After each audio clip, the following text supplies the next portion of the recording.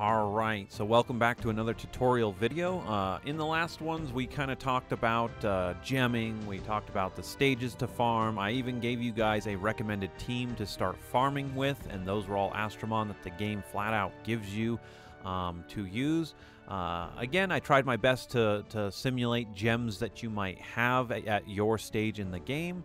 If you don't, highly recommend that you go out there and farm the gems to bring you at least a little on par, especially with what I'm going to show you today. But I bring up that team because it actually went farther in the Dragon's Dungeon than I thought. So I want to kind of show that off here, but again, I use this opportunity to teach you guys, again, what's the point of coming into the dragons? What's the other reason of getting those sigils while you're out there on extreme? And it comes down to the gems of siphon that can drop in here. So as you can see with the UI, we have both regular gems and the specialty gems can drop. I firmly believe these left gems are in here just to screw with us and to waste our time. Specifically because we can go into the Golem's dungeon and get those gems. I think it's a waste of time in here, but that's a conversation for another day. So, but we're caring only about the siphon gems specifically out of here. Now, that doesn't mean to take away from the Pugilist set or the Gem of Leech. Those two have their places for builds and things like that. So keep that in mind as we go forward. However, we want to increase our farming potential out there, right? And those gems of siphon are going to be what we want to target out of here. So starting with B1, because this is where we always come in here. Again, the Dragon's Dungeon is only open on the weekends, so you always farm up during the week. If you have enough to make a decent enough haul in here, you can come in here and use your sigils. I try and wait until I have 100 of these because that means that's 50 gems. However, for you guys, you might want to just come in here and roll the dice. Anyway, the faster you can get those gems of siphon built up, the faster you will be clearing stages. So just remember, though, it's all RNG based. So if you don't get them, it might take a little bit longer for you to build up the gems that I have. Remember, I have 5 years worth of running this game, running these dungeons, so that I have the gems is because I have been persistent and I have played it. So. But let's talk about the team composition here. It is switched up only by one Astromon from before, and yes, I realize I'm using her as a Super Evolution, but Super Evolution for her is just a statistical, it's just the stats. I am utilizing her for her abilities, so you guys can use Fire Miho here in the leader slot and still get the same results even without her being super evolved. She'll just have less stats. But let's cover her really quickly. Why did I choose my Fire Miho? Well, the reason I picked her was because of her Firm Resolve, which helps the resistance of my team so we don't get sapped as often, hopefully, etc., etc. However, I'm using her as the utility on here for the attack down at a 90% chance. This is all because she is fully booked, level 5 here. I think it does show up here at the top, so I don't have to click out. But the attack down is going to help. You can debuff these dragons more times than not, and having them have the attack down here is just going to reduce the damage coming into you, and it's just great. The other thing is the passive healing here for the amount of damage she deals with her active skill. So she's also going to heal the team up a little bit when she gets her active skill up. Now, as a critique of this build, you would want this HP Siphon to always be in this normal skill. Again, an Astromon to point out here is Water Persephone. If you can pull her, there's a reason why she's in the meta. She not only has a CC, a crowd control effect on her active skill, but she has this HP Siphon. Only it's based off of the HP she has. So again, variances in skills. But regardless, what we're talking about here is the attack down is nice, and eventually her being able to heal everyone up is great. Once again, she is a tank, so we're going to be focusing a little bit of her HP. But however, again, evaluating your Astromon, remember what the HP Siphon says. It's the amount of the damage she deals. So we can pad that a little bit with gems, and so I have gone with a Gem of Life set because, again, she is a tank, so she has more health, base health. So we're running HP percent here for 2 of her gems, as you can see. And again, the set bonus is going to give more HP. However, I am giving her a little bit of a boost in her attack because this directly correlates to this HP Siphon skill. So again, we have gems that are helping our Astromon out, not just padding their statistics. So this gem is specifically helping that ability. So those are the gems I've chosen. That's why she's in the party. Let's talk about one more thing that I have finally done. Again, I said it in that video, and I didn't do it, and I'm sorry.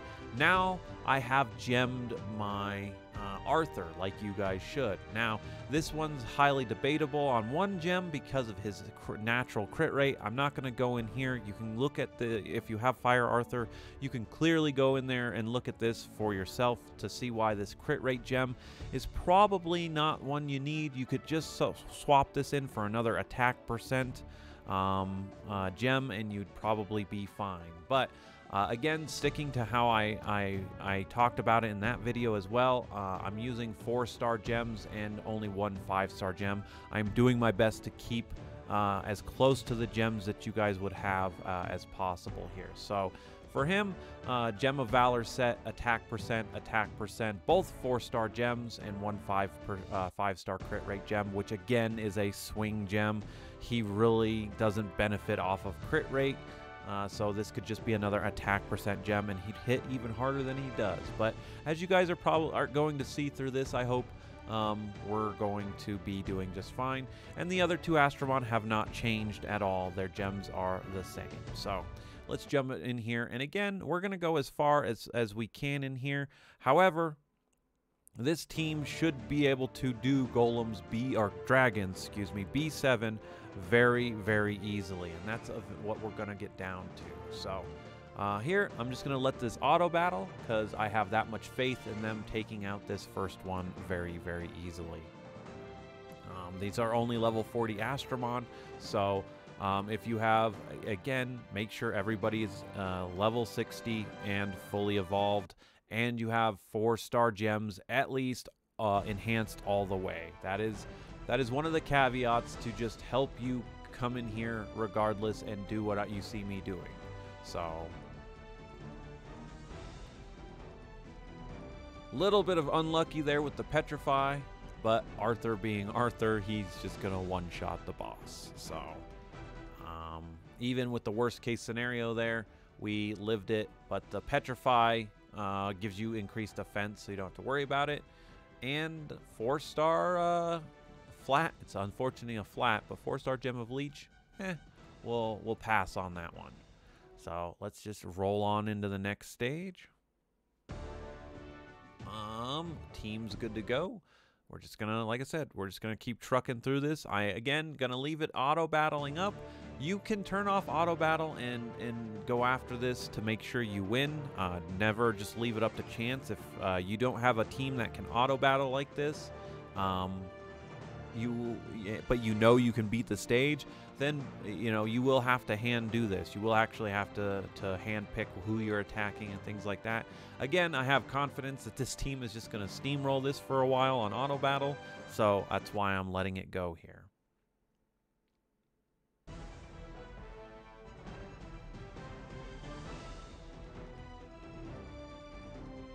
And he is going to get a Shadow Breath off on here, which is unfortunate, but it's fine. We got a couple resists anyway from the Thirst. All Thirst does is bring down your active skill bar, so you can't use your active skill. But however, as you saw, not too much of an issue there. Ferocity, Recovery is an instant sell. Let's go to the next one. Now, this one is even though it's only the 3rd floor, your Water Mona here is going to probably die. So this is where I can suggest that you guys swap in for another fire attacker. You swap it in for another some other Astromon that can deal the damage, whether it be another wood. Let's say you have a light Astromon, you can swap in it, whatever your team to do this, but Water Mona is probably going to die in here. So it's going to be up to the other 3 Astromon to do it, but I'm going to keep her in there just to see what happens.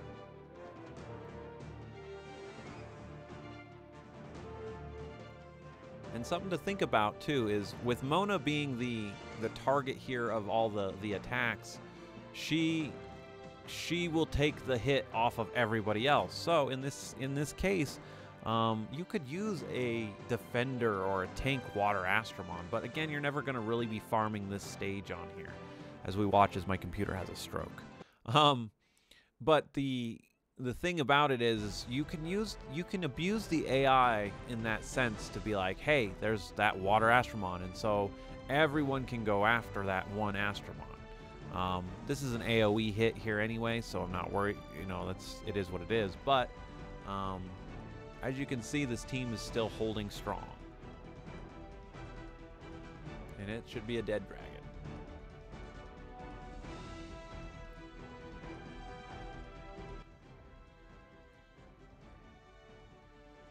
But yeah, so we get that one done. Mona lived. Funny enough, I'm like, she's just gonna die, and she lived.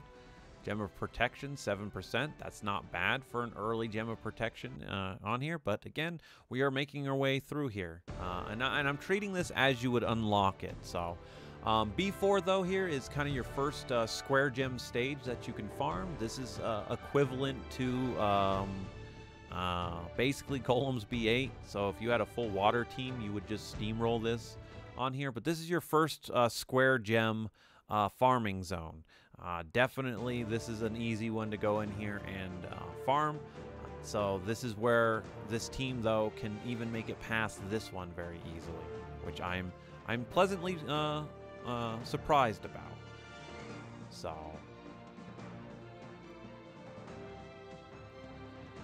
it's gonna be weird to say this, but back in my day, so I had my full Water Mona team, and you wanted to get up to this one to start farming, and this is where Water Mona really shined for endgame farming, because you could farm square gems very easily with that team as long as you got here. That wood one, so the wood dungeon before this, that team, you had to waste gems always to get through. But once again, how Monster Super League has changed, the Astromon on screen, since these are the ones given to you, are doing, and again, you know, capture. Again, I picked Fire Miho because you can go out there and capture her and get her fully evolved. You can easily get her varianted to put her in the variant slot too.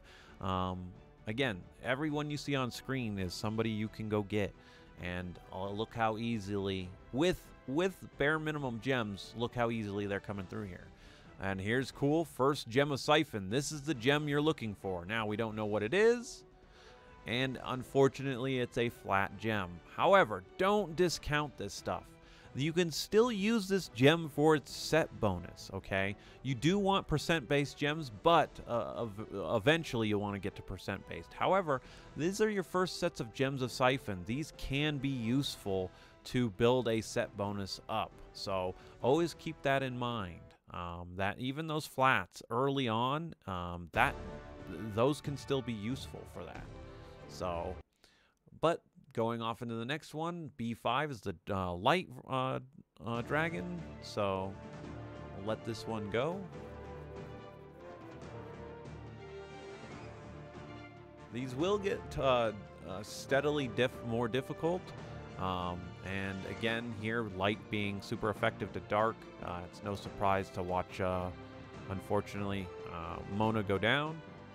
But if she lives, she lives. If she dies, the team should be able to pick it up. And they will.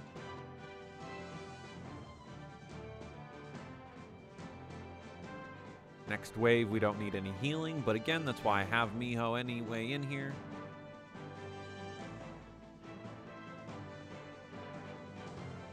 Two of them are just going to go again, and we heal, so it's fine.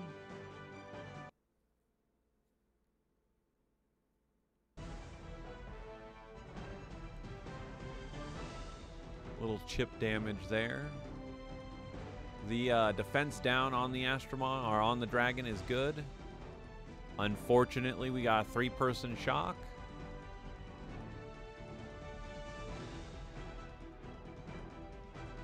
We get fully healed though for Miho, so again, that's why I do that. Hopefully we get an attack down. We did get an attack down, so that's going to reduce this next hit coming in. He does have regeneration, but again, I'm confident we can out-damage the regeneration. We keep the attack down on him, so he's not going to be doing as much damage, so we are going to live and get through this. I mean, even this is where this team actually started to surprise me a little bit, because I didn't expect it to be able to get through that one that easy. And again, going back to what I just said about swapping Astromona and, you know, Mona dying there, we could easily have swapped in somebody else that you might have. If you have another attacker, flat recovery, nice one game. You could easily swap somebody else in there to make sure they don't die. You know, again, this is all... I'm just showing you this team and how it works, even with one person going down sometimes, right? But you can, if you're gonna farm that stage, definitely account for the weakness that you're going after here, right? You can easily swap in other Astromon. You don't have to, again, utilize what I'm showing you. If you have a better pick, 100%, I want you to use that better pick.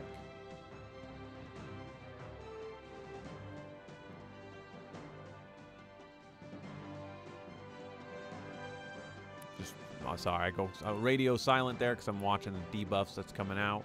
Again, I picked Miho to have the resist, but once again, you know, you're not always going to get the rolls that you want with it. Well, we lost Mona there. I'll admit that this one's going a little bit different than when I ran through it before, but we have all three of them with their specials up. This team should just... We get healed, we get more healed. And yeah, they got through it, so we're fine. And yes, this is fire, you know, water versus fire kind of thing, and I realize that. But at the same point, I still want to see how well this goes. Because again, we have attack down. We have the attack down on the boss. And if Miho continues to get her special up, she's just going to continue to she's going to continue to heal for us. Slowly but surely. We don't have attack down here, so we got through it. And Arthur's just going to do Arthur things and win. So even on that, a little bit spicy. I'll admit that. But still not too bad in the grand scheme of things.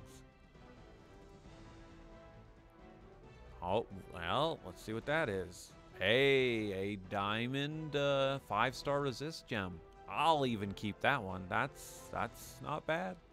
That's not bad. And it says Gem of Siphon. So, again, you got to take what you can get in this game. So... Now, B7 is the stage I farm, and the only reason why I farm this is because it is easy, and you have a chance now, and this is where the stage starts with this one. This is 5-star and 6-star square gems. So this is really where I start. Again, I don't mind getting 5-star gems, but eventually you'll want to be in the bigger to get to the 6, you know, only the 6-star gems. So... but the surprising fact to me was that this team could actually farm this, because I use my best Astromon in here and just steamroll this. However, the team that I suggested you guys is actually good enough to come in here and take this out by themselves too. This was shocked that I could do this with this team. But once again, I'm glad that they can do this.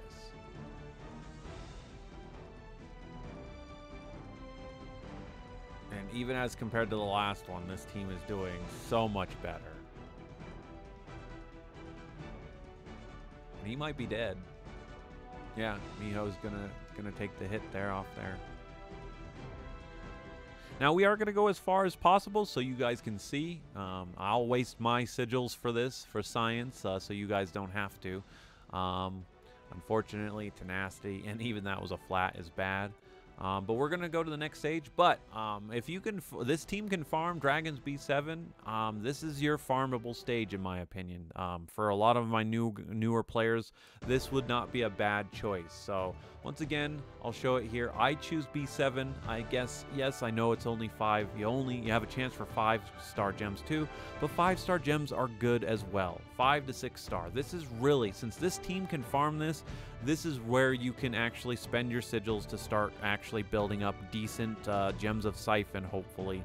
And then, you know, again, slowly work your way down. I can 100% tell you these last 2 stages is where this team's going to falter big time. It will not get past Golem's B9. I promise you that because I've tested it. And it's faltered off that first round. And again, that's fine. It doesn't have to, we don't have to be able to take out everything, but it will struggle here. We definitely will start to see the struggle on this team. Mona gone immediately, which is no surprise there.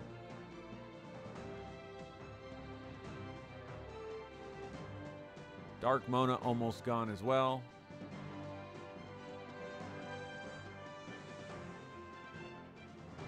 Wood Valkyrie putting the hurt down still.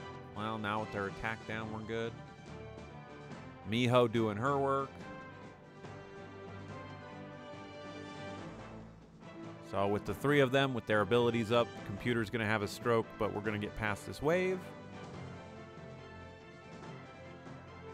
I lied. Unfortunately, we're going to see them waste their supers, but it is what it is.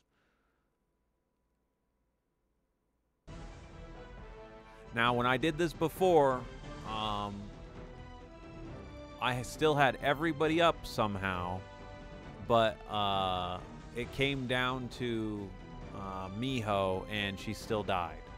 So, again, this is, like I said, this is where this team's going to start to falter a little bit. And again, I'm auto-battling it. I'm not touching nothing. I'm not going to direct where the AI is going to do. I'm going to let it do its thing.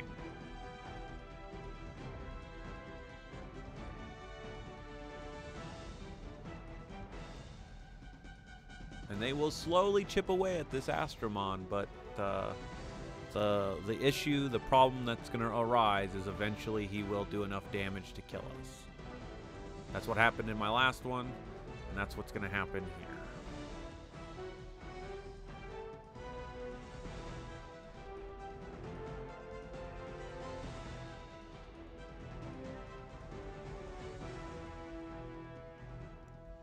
Sorry. Went out, didn't mean to go radio silent here, but like I said, just watching. I'm just watching the everything that comes out, what the dragon's going to be doing. Like I said, Miho's probably dead. Yeah, it's just going to do that. Arthur's going to get his ability off, which is great, but he's probably going to die here. Now, this is one of those scenarios where you can spend the 10 gems to just finish this one off, but like I said, I wouldn't waste your gems just to finish this stuff. For me, even on that, again, we're so close. You could spend this to get just to push yourself into the next one.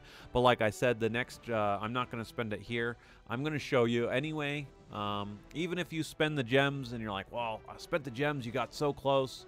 What about, you know, just getting it to finish the level? You could do that. But like I said, you're going to just, unfortunately, hit this dragon. You're not even going to get to see the dragon. Unfortunately, even if we do get up to the dragon, we are just going to die. I couldn't get past this first wave, letting the computer auto-battle for me. Fire Arthur does so much damage, and you can see just what even Fire Lat, the damage Fire Lat did here.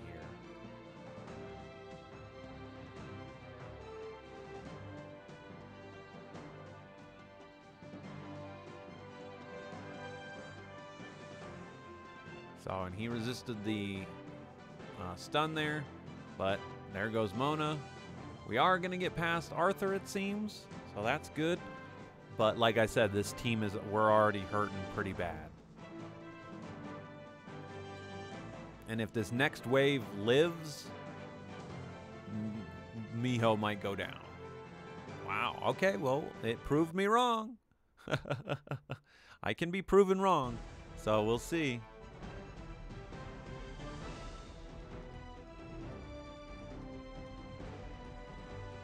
Well, defense down. Both of them got their abilities up.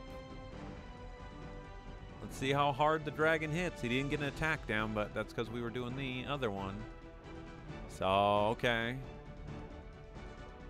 They're chunking. He's dead. Yeah. Okay. Miho. Miho's dead. Yeah. So, this is another one, like I said, if you have to spend gems to farm, don't do it. This is, again, something you don't want to be doing. Don't spend gems just to... You could spend gems in that scenario to push you into the next area to have golems, or not golems, but dragons B10 unlocked, so you can actually get down there. So, once again, they don't do too bad, but that's the thing. We couldn't auto-battle it. We couldn't do what we did over here at B7 and set this to auto-battle. Like, I could just set this right now and let this team run, and they should kill that over and over and over again. And that's the goal you want. You don't want to have to sit here and babysit this stuff. So, I'm going to actually leave that off there. This test that I did here was much more interesting, even for me. I'm glad that I showed you guys a team that could actually come in here and go as far as they did. So, again, it's a proof of concept. It shows you guys who are just starting out, teams that you can actually come in here and utilize, because the game just gives you those for free. So, anyway, I'm going to leave that off here. Thanks for watching, and I will see you in the next one.